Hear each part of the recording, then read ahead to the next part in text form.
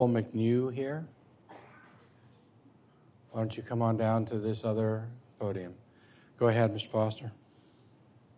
My name is Kevin Michael Foster. I'm a former UT student and a current faculty member at the university.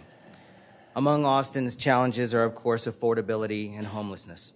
I appreciate the work of Councilmember Kitchen, Kassar, Tovo, and many others on the dais to support the stabilization of our most marginalized. I applaud housing first options, the expansion of social services, and safety nets. I hope for the revision of ordinances that make it illegal to sleep, sit, lie down, or solicit while homeless.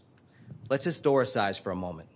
It should be known that our homeless ordinances are eerily similar to our most recent policies of the past. In the 1860s, when Texas was an exceedingly violent place and dangerous place for African Americans, Austin was less so. As a result, African Americans migrated in and joined the population that was already here. They came seeking safety, autonomy, opportunity. This is how we got Kinchinville, Clarksville, Robertson Hill, Gregorytown, Wheatsville, Raina Branch, and a dozen other freedmen communities, each with an autonomous church and school. And then we messed up. Our response to the new black presence was to express fear, build a police force, criminalize blacks, and control them. In June 1865, the mayor and city council met to deal with, quote, the fact that a large number of Negroes turned loose by their owners are congregating in and about Austin, as also perhaps desperate white men, making it necessary to organize a police force to deal with them. And how did we put our new force to use?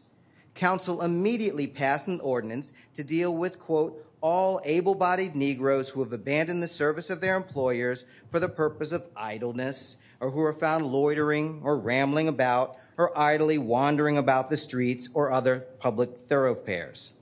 We no longer whip the idle or lease them to the lowest bidder, as ordinance called for then, but we still saddle people with debts that make escaping homelessness less likely. And we do still disproportionately target black folk. When we criminalize sleeping, sitting, or lying down, we aren't policing evildoers. We are protecting the privilege of those who don't want to be bothered with the existence of the homeless. Wouldn't it be better to end homelessness instead of policing it? And simply shifting ordinance language around may not help either.